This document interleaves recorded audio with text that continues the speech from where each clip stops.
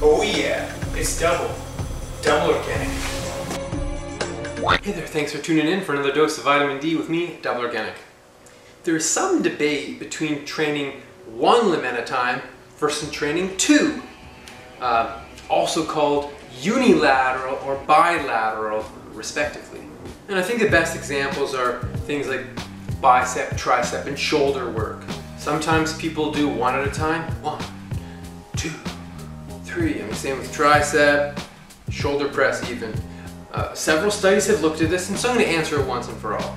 Bolton et al. Did a study where they split 43 females into 3 groups. The control group, who did nothing, the bilateral group, who worked, 2 things at a time, and unilateral. Now this is actually working the lower body. 2 times a week, they trained knee extension, right on the knee extension machine, either one leg going out or both legs going out.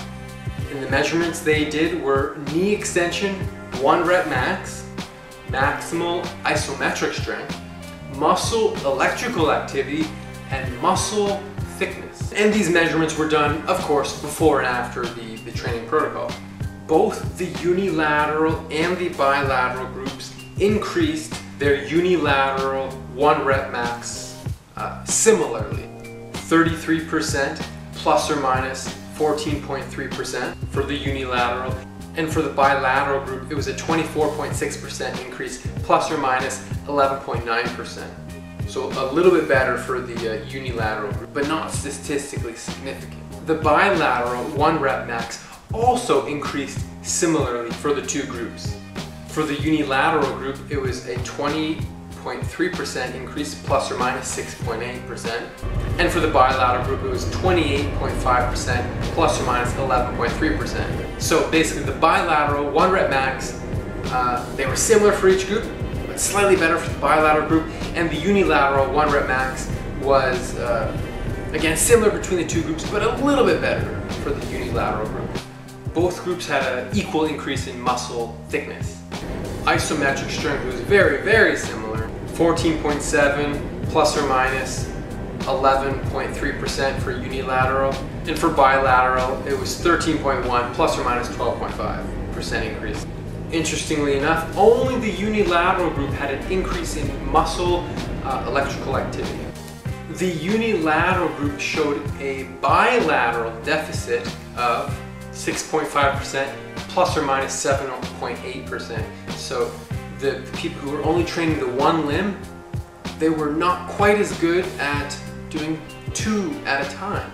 In other words, if you could lift 50 pounds with one leg, you think with 2 legs they would be able to do 100 pounds, but it wasn't quite that. Maybe they could do like 95 pounds, right? A little bit of a deficit bilaterally.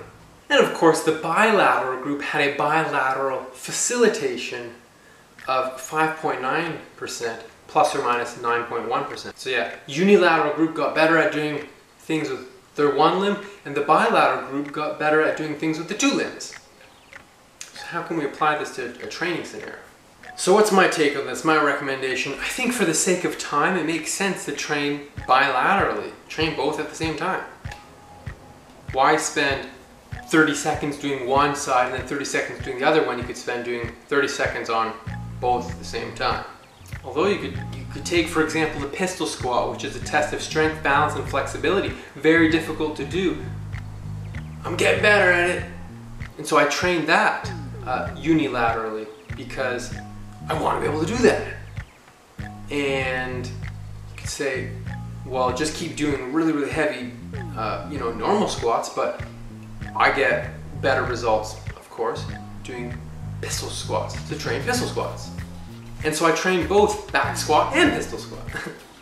So I think unilateral training is not all bad, especially if someone's got a unilateral sport. If you're a javelin thrower, you're gonna want to be working on, one shoulder at a time, probably the throwing arm.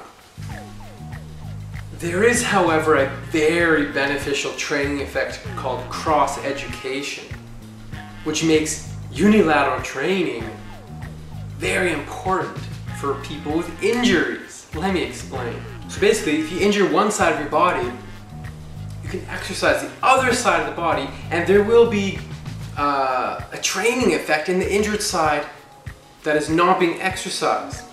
Very useful in preventing muscle atrophy in the injured side if it's in a cast, or if you can't use it for like 6 weeks or something. And so basically, and now this is proven by research, break your right arm, well then you can just use the left arm instead. Apparently, it feels like someone else is doing it. So I've heard. I jest. You get the point. It's gonna help prevent muscle atrophy if you injure yourself, whether it's just a simple sprain or even a break.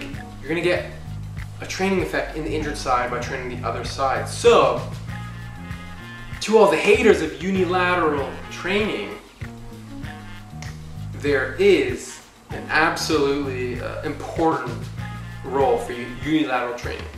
So there you go. There's the video. Hope that answers all the questions about one arm versus two arm, or unilateral versus bilateral training. Anyways, gonna leave it there. Remember, get the 6 aspects of health every single day. Earth, air, fire, water, work, rest, subscribe. Let's walk the path of health together. Whoa, look at all those recipes. Those look tasty. Give me some of that.